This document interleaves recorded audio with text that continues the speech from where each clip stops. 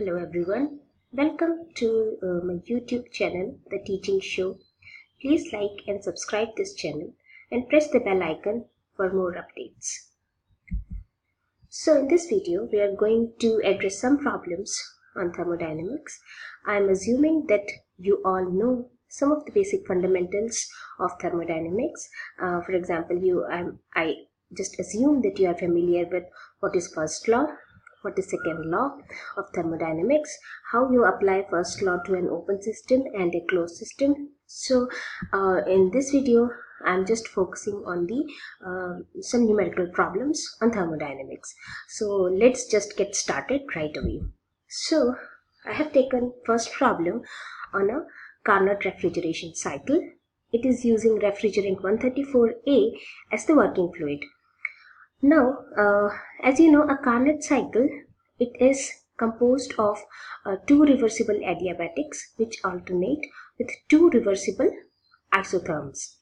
So, the refrigerant, we are saying that it changes from saturated vapor at state 2 to saturated liquid at state 3 in a condenser which is maintained at a temperature of 60 degrees centigrade.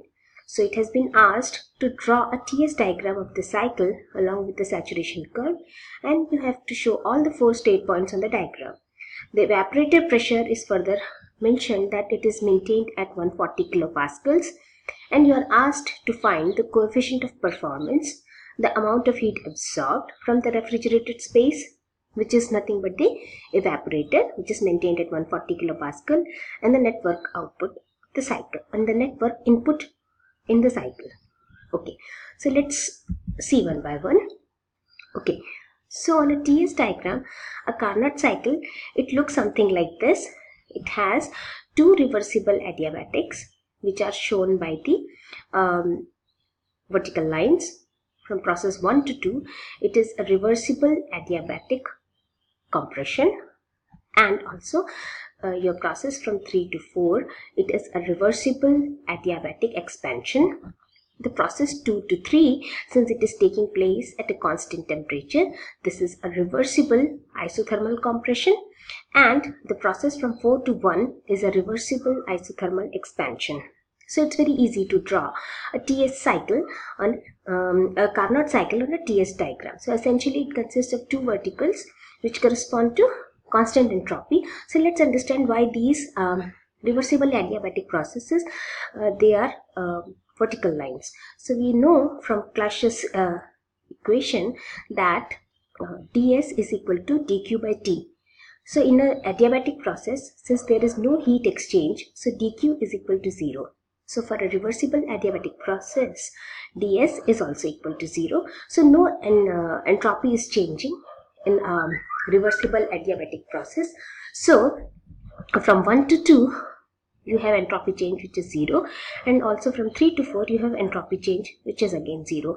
The entropy is only changing from 2 to 3 where QH amount of heat is rejected, and entropy is again changing from 4 to 1 when QL amount of heat is absorbed in the evaporator section. Okay, so this is how your cycle looks on a TS diagram. Now it has been given that your condenser is maintained at 60 degrees centigrade. So what's happening? You are taking your refrigerant at point 1. You are compressing it in a compressor from 1 to 2. It is undergoing adiabatic, reversible adiabatic compression. Okay, then from 2 to 3, it is undergoing reversible isothermal compression, whereby whatever the heat which is generated during this compression, it is rejected to the high temperature source which is maintained at 60 degrees centigrade. Okay, so your high temperature reservoir is at 60 degrees centigrade. Then from 3 to 4, your refrigerant, it is expanding, and again from 4 to 1 it is expanding. Okay, when it is expanding from 4 to 1, it is absorbing QL amount of heat from the evaporator, which is nothing but the refrigerated space. Okay, now this evaporator, it is kept at a pressure of 140 kilopascals. So the temperature is not given of the evaporator, but the pressure at which it is maintained is given. So we have to understand that from point 4 to point 1, what is happening is nothing but your saturated liquid, which is at point 4, it is absorbing heat and is getting converted into saturated vapor. So essentially the whole of this process is taking place at a constant temperature, and that temperature, it corresponds to the saturation temperature for a pressure 140 kilopascal. So what you have to do is, in order to find out the temperature, we will go to the property table refrigerant 134A and locate the pressure 140 kilopascal on this, and then corresponding it to it, we will find out what is the saturation temperature. So we read saturation temperature is minus 18.8 degree, which comes out to be 254.2 Kelvin. Okay. So now in order to calculate COP, or the coefficient of performance, we know the simple formula is 1 upon TH by TL minus 1, putting the temperature of the high temperature reservoir and of that of the low temperature reservoir, you get 1 upon TH by TL minus 1 is equal to 3.227.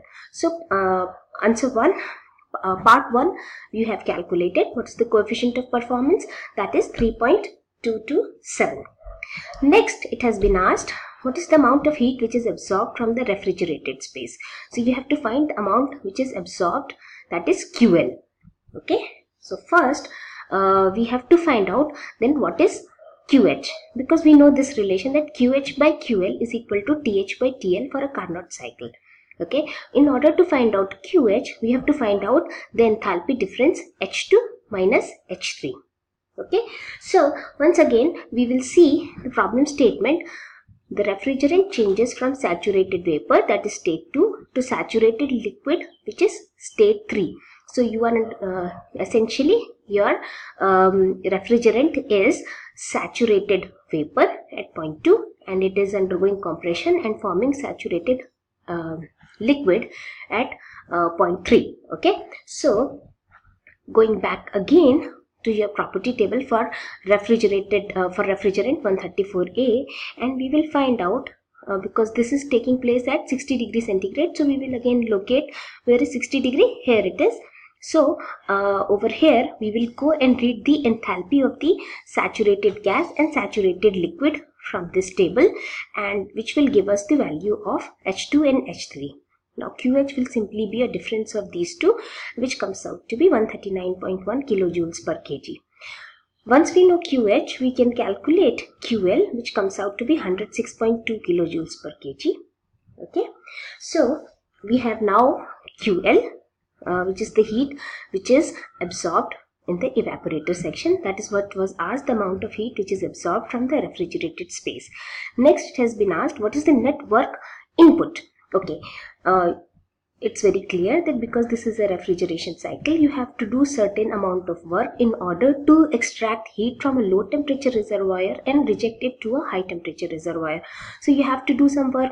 So what we will do is that for the overall cycle, we will apply first law, that is equal to delta U is equal to Q plus W. Okay, delta Q plus delta W. Since we are returning back to the same point, so the change in delta U will be equal to 0. So what we get is basically W in, that is equal to QH minus QL. So the work done is 32.9 kilojoules per kg. Okay, so first problem we have done. Let's go to second problem now. Second problem is throttling of air. Now we have to consider air to be an ideal gas. So let's just quickly understand what do we mean by throttling. So throttling is nothing but what we do in throttling process is that we put a constriction in the pipe.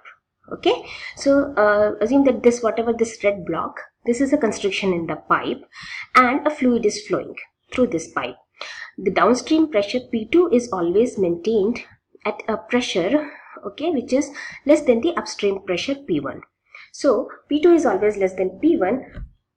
When the fluid is flowing through this constriction, we have to okay, let's find out what will happen. So let's apply energy balance to this system. Okay, since there is no change in elevation and also we will neglect any kinetic energy changes, so what you get is that delta U is equal to Q plus W. Now what is Q in this case? No, sorry, this is a open system throttling process. So we will have your first law, which takes the form delta H is equal to Q plus W. Now, since this is a throttling valve which is very small in dimension, so we will assume that the heat lost or heat exchange with the surrounding is nearly zero. So Q is zero. Since there is no work which is being done, so we will assume. So what will happen is that your first law, as applied to an open system, it will become delta H is equal to 0. That means H2 minus H1, that is upstream minus downstream. So H2 minus H1 is equal to 0. From there we get that H1 is equal to H2. So for a throttle valve, your H1 is equal to H2, that is there is no change in enthalpy. So this is essentially an isenthalpic process. Now for an ideal gas, your enthalpy is a function only of temperature. So if your enthalpy is remaining constant, then what does it mean? It means that the upstream temperature is the same as the downstream temperature. If it was not an ideal gas, then what we will see is that the downstream temperature is lower than the upstream temperature. Usually when you throttle a gas which has a Joule-Thomson coefficient which is less than 0, then you get a cooling of the gas. Okay, that we will study some other time. But right now, for an ideal gas, it is straightforward that your enthalpy will not change for a throttling process, and this will directly result in a constant temperature. Okay, so your T2 is equal to T1. Now, in this question, it has been given that the entropy increases by 0.87 kilojoules per kilomole Kelvin. And we have to determine the ratio of the pressures at the inlet and the outlet. So we are asked to find out what is P1 by P2. Okay, so let's write down first of all the equation. So dH we know. So for this whole process, dH is equal to 0. Let's write down dH in terms of some other quantities. So we know that H is equal to U plus PV. So I can write dH is equal to du plus dPV. Du again I can write down as Q plus W. From Clausius equality we have that dQ by T is equal to ds, or we can write dQ is equal to TdS. So from there I am writing dQ reversible as TdS. We know that W is equal to minus PdV. Again then I am opening this bracket and I am writing d of PV, that is equal to PdV plus VdP. Now this PdV and minus PdV term they cancel, and what I am left with is dH is equal to TdS plus VdP, but H is not changing, so dH is equal to 0. So I just write TdS is equal to minus VdP. Now since we have been asked to assume that your air is an ideal gas, so I am putting ideal gas equation. So instead of writing V by T, I am just using ideal gas to write V by T as R by P. Okay, now I am integrating this from 1 to 2. So what I get is S2 minus S1, that is the change in the entropy, delta S is equal to minus R ln P2 by P1. Or if I absorb the negative sign, I can write P1 by P2. Again, I am just rearranging this equation and writing P1 by P2 is equal to exponent of delta S by R. R is your universal gas constant, which is 8.314. So putting the value of delta S and R, I get the answer as P1 by P2 is equal to 1.11. Okay, so I hope you like this video and it helped you. So thanks for watching, and please subscribe to my channel. Thank you so much.